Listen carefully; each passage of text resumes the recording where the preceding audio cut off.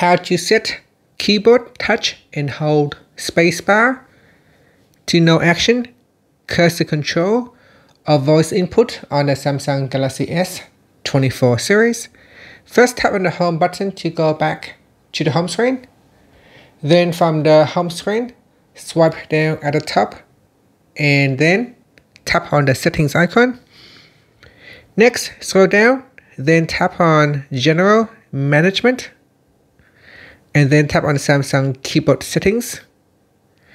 Next, we scroll down, and in here, tap on Swipe, Touch, and Feedback. Then tap on Touch and hold spacebar. In here, you can choose no action, or you can select cursor control or voice input.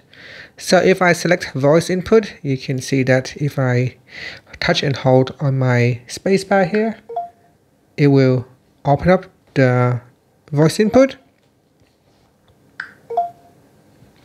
In here, voice input has been turned on and it started to write.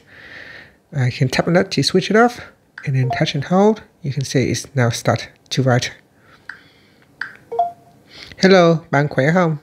And then it will write input respective to your selected language. And that's it. That is how you can set your spacebar input. So here, we go down and go into touch and hold spacebar. And this time I'm going to select cursor control. If I go back into my notes and on my keyboard now, if I touch and hold on the spacebar, this time it will open up the cursor control, allow me to move my cursor within my text. And that's it. Thank you for watching this video.